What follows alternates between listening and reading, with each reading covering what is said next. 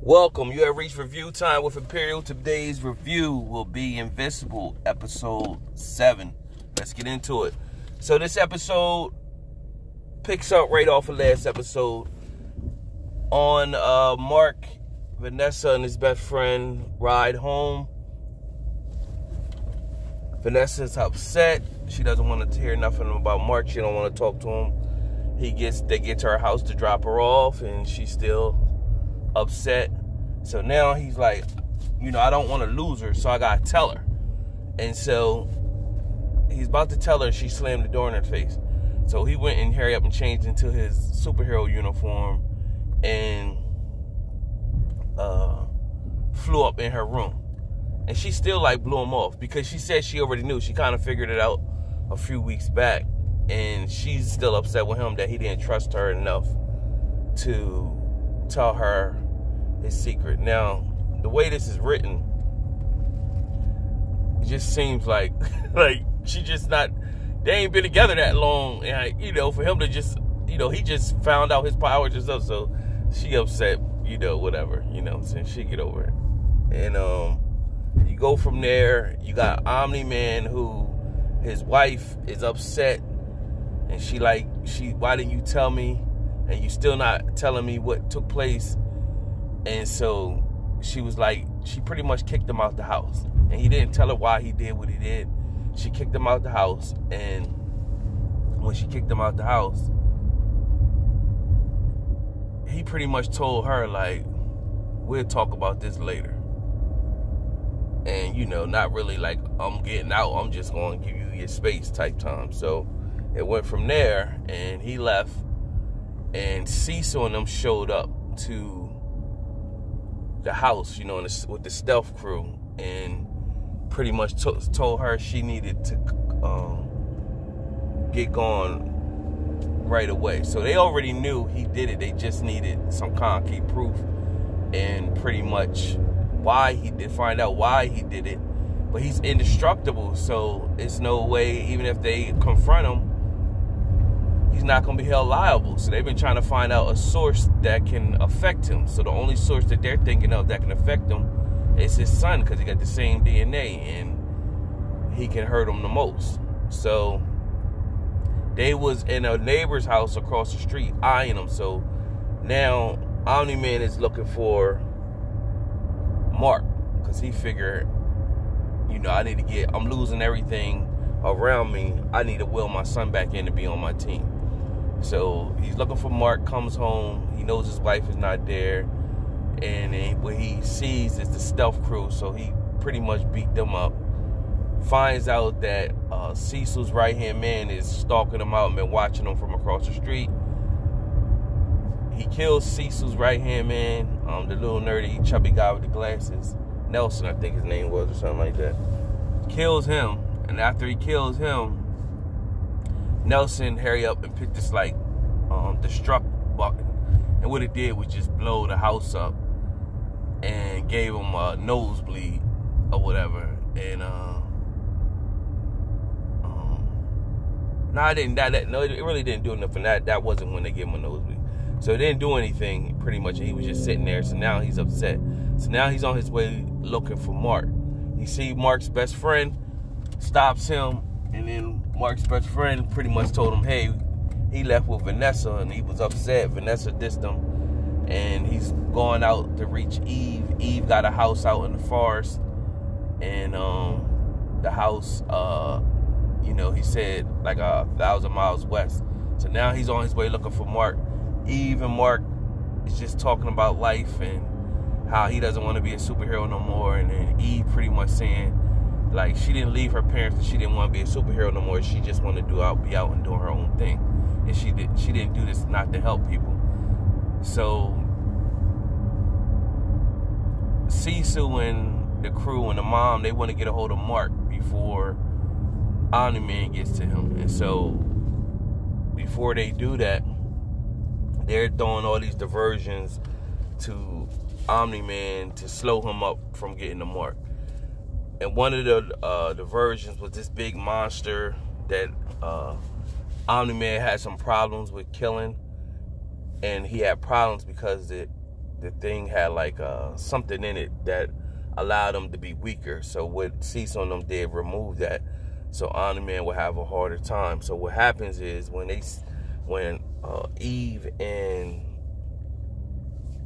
Mark are on their way to see what the commotion is, they said, hey, call Eve. So they call Eve up, and when they call Eve up, they tell them, hey, don't let Mark, you know, get to Omni-Man. They telling her what's happening or whatever. Meanwhile, Mark already seen that his father was in trouble and shot in.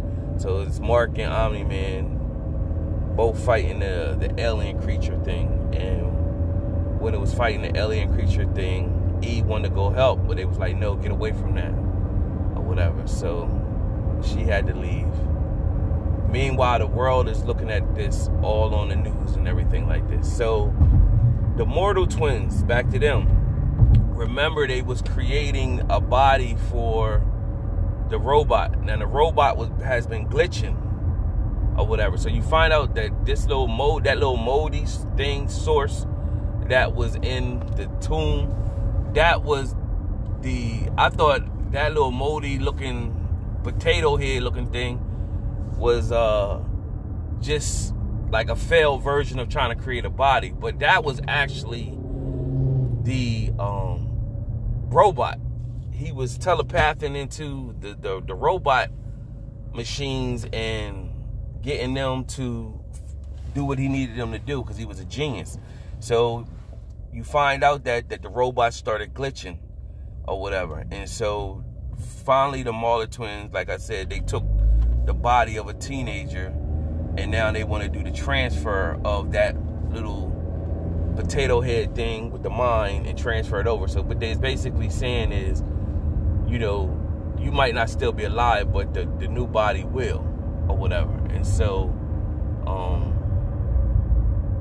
they did the transfer of body, and then after they did the transfer of the body, the little potato head thing was still talking, but it pretty much was like it wants to die so that the younger youthful body of him will live on. So he gets all the memories of the original and everything. So it's just like basically a direct clone of him, but it's not the original. So the potato head thing is gone. That died out, and then, well, so you think it's died out. Meanwhile, he gave them schematics that they wanted to revive Immortal. Now, remember, Immortal was part of the Global Guardians, and Omni-Man killed all of them, but he was still alive. Like, Omni-Man took his head off or whatever. He was still they kept his body. So the Mauler twins, pretty much, they want to revive him so they can control the Immortal. So they asked the robot thing to give them the schematics to make the like the neck brace thing so that it can control the Immortal. So that's what their mission was. Meanwhile, they wanted to get paid. And so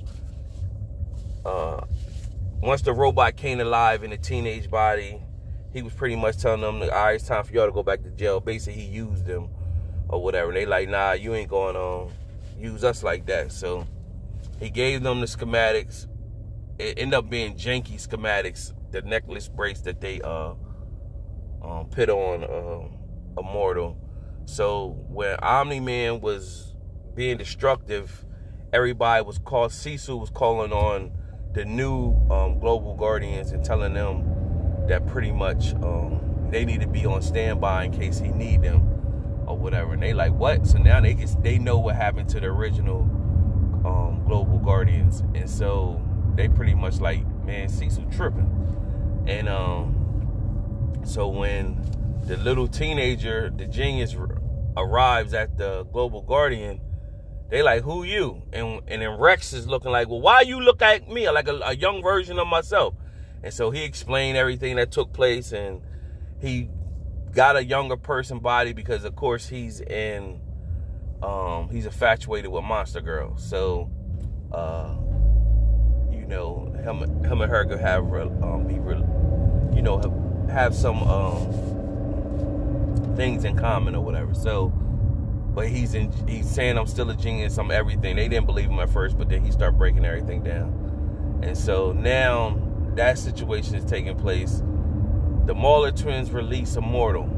Immortal, they think that little necklace brace thing is going to control him, and he breaks out of it with ease. They say, oh man, the robot, you know, gave us the wrong schematic. So Immortal remembers everything that took place, and he's furious. Like, he wants to fight Omni-Man. So he takes off and darts to wherever Omni-Man is, and then they, you know, everybody can see, like, hey, we see a speed coming towards here, you know, and he sees Omni-Man, and he's beating Omni-Man up. Omni-Man get back at him. They fighting to the death. And, of course, Omni-Man has another level of strength and power he can get to. So he punches through Immortal and pretty much kills him. And while he's doing this, the whole world is watching, because everybody thought Immortal was dead. And then now they watching, they knew Immortal was a good guy. And now they watch Omni-Man kill him in front of the world. And then also, Mark just seen him do that. And so the episode pretty much ends with Mark saying, basically, like, Dad, like, in shock and, you know, like, in disbelief. And then Omni-Man pretty much said, we need to talk. And then that's how it ends. So another decent episode. And, subscribe to the channel, like the video. Till next time.